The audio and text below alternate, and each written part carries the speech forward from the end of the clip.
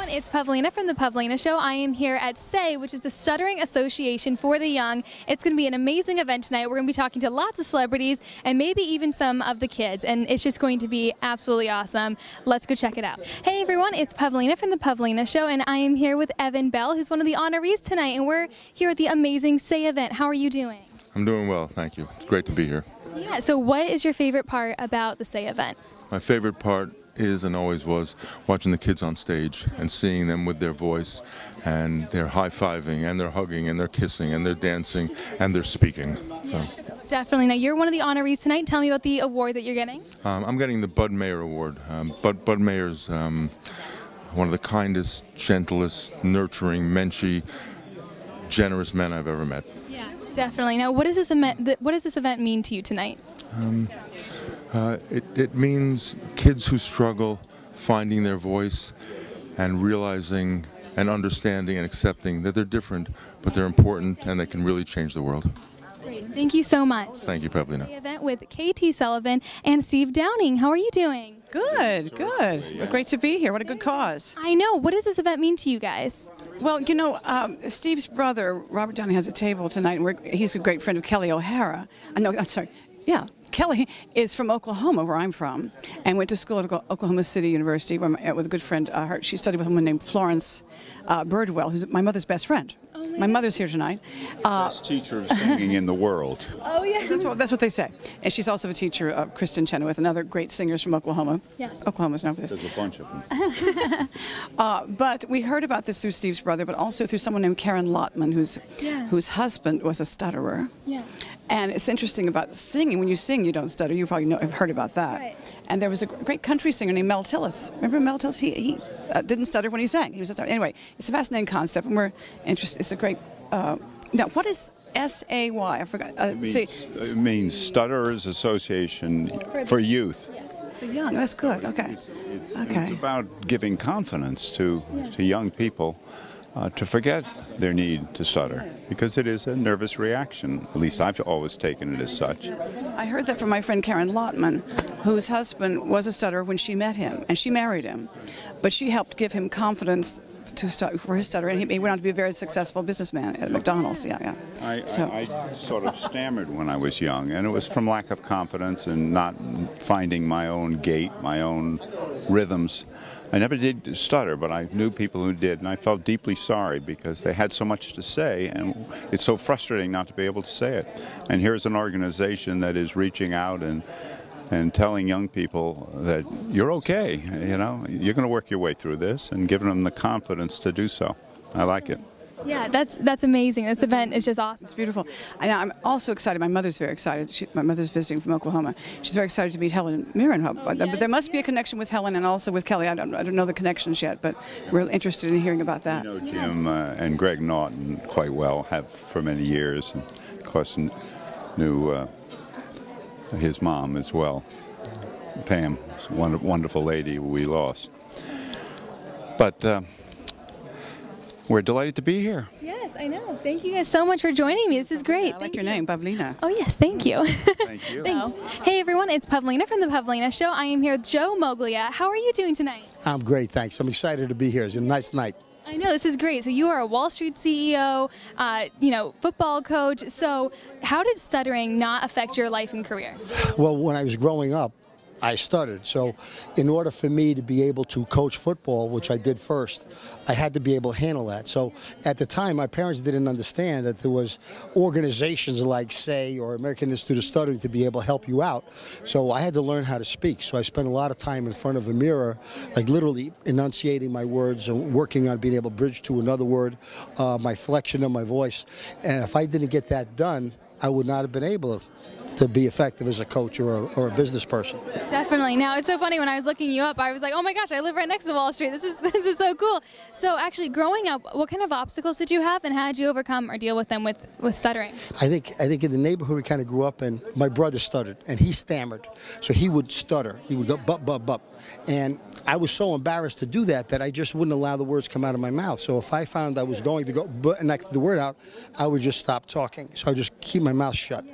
Well, that's difficult. That's difficult to be able to go through. So when you stutter, you don't really quite understand it unless you study yourself. So it's automatic when somebody's going to make fun of you. They don't know that they're being mean and cruel.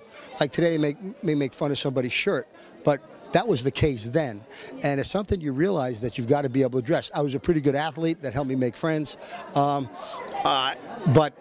But at the end of the day, you really did have to learn how to be able to control the impediment that made it difficult for you. Yeah. What advice would you give to kids that are, going through stuttering right now, and what would you tell them? I'd begin with, number one, you should stand on your own 2 feet and take responsibility for yourself. So too many people in life have too many excuses. The weather's bad, the teacher doesn't like me, my mom's in a bad mood. There's too many excuses. Don't ever use your stuttering as an excuse. What is it you want to do with your life? You can do anything you want to. You do anything you want to at all. But in order to get there, you're going to have to work on your speech. You're going to have to work on controlling that.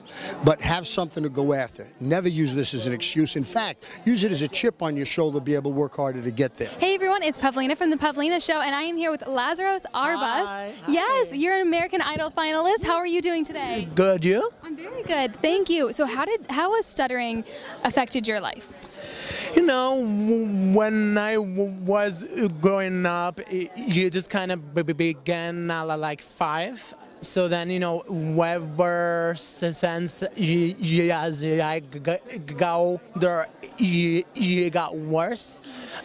So this, it's definitely a road bump. That we just can't, that we just cannot let that,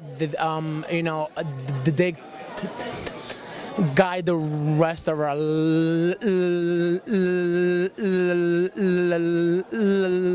life. So yeah, Now, I was told actually singing, you don't stutter when you're singing. Yeah. Can you tell me about that and how that works and everything?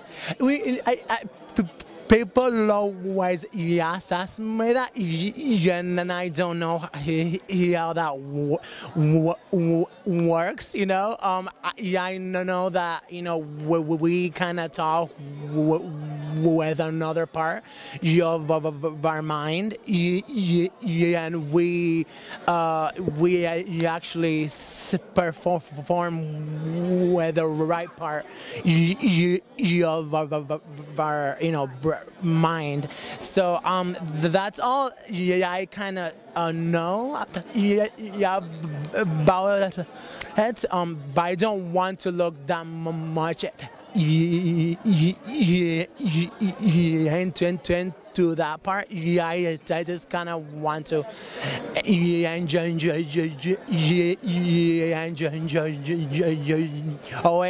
the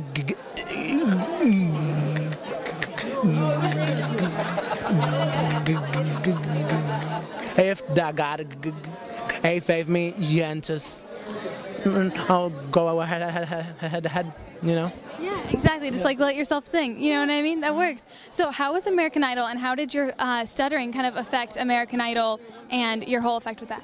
Yeah, American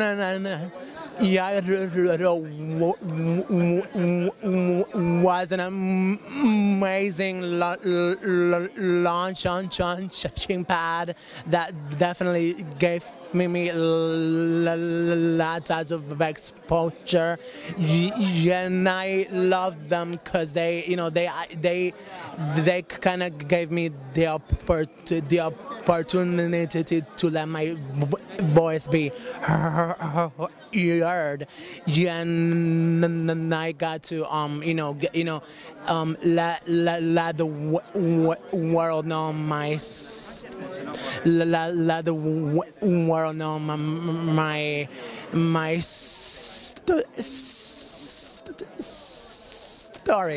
Hey everyone, it's Pavlina from the Pavlina Show, and I am here with Rachel Dratch. How are you doing? Good, how are you? I'm great, thank you. So first of all, you were in Sisters, and I interviewed Paula Pell, and yeah, she was amazing. Oh my gosh, she's so funny, yes. Yeah. That was amazing. So how was Sisters? I have to ask that really quick. The filming of it? Yes, Oh, it was really fun. They built this giant house inside a warehouse, so it was the strangest set I've ever, and then they, if you've seen Sisters, everything gets destroyed. So it was like a Disney ride where like the pool imploded on these almost mechanical. I mean, it was the most amazing set. But yeah, Paula is amazing. Like she would just throw out these lines. You know, every take she'd give you a new joke. She's just a joke machine. She's so funny. Yeah. Oh my gosh, I know. She sang to me on my birthday and everything. It was great. Yeah, because that's when I interviewed. I was like, oh, my birthday. It was so exciting.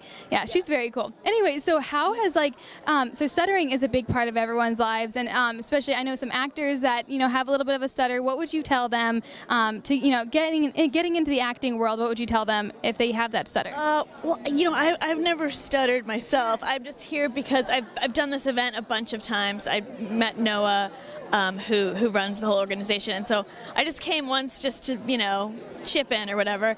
And you see these kids' stories and this camp that they go to. It's really great because oftentimes at school they feel really alone with their struggle, and then they go to a camp where everyone is in the same situation. And it's just really confidence building for them. So every time I go to this show, no matter how many times, I'm like, I know what this is all about. Every year I'm like, like it's just so moving every year. Even though I steel myself against it, it'll get you every time. Yeah. Oh, yeah. Hey everyone, it's Pavlina from the Pavlina Show, and I am here with Academy Award winning and Tony winning actress Helen Mirren. How are you doing? I'm fine, thank you. Hello everybody. That's amazing. So you are the host for this event tonight. It's an amazing event. With Kelly O'Hara, yes. Very true. So what does this event really mean to you? Well, I came for the first time last year, and I was so moved by it. It is a three-hanky sort of occasion. It's very moving, it's very exciting, it's very emotional, and I was just sort of blown away by it. So I was very happy to be able to come back this year. That's amazing. That's awesome. I'm so glad you're one of the hosts. I know a lot of people were really excited about that. So a lot of these kids are trying to find their own voices. And how did you find your voice, through acting and everything like that? Well, yes, I guess through acting. I was actually curiously very shy when I was young, so I didn't actually have a stutter or anything like that, but I was very, very shy, and I found it very difficult to make conversation with people. I couldn't think of what to say, basically. So, you find your voice through growing up, through practice as much as anything, and I think that's what's great about tonight is that these kids have the opportunity to literally stand on a stage with a microphone and speak to a large number of people in a theatre, and that's amazing to watch them step up to that and find the courage to do it and then do it so beautifully, and it really, it's always very, very inspiring to see that. Yes, no, that's amazing. And I know a lot of these kids, it means a lot for them to definitely step up there and stuff. That's crazy for them. So what advice would you give them about, because this is all about, giving them confidence in everything. So what advice would you give them?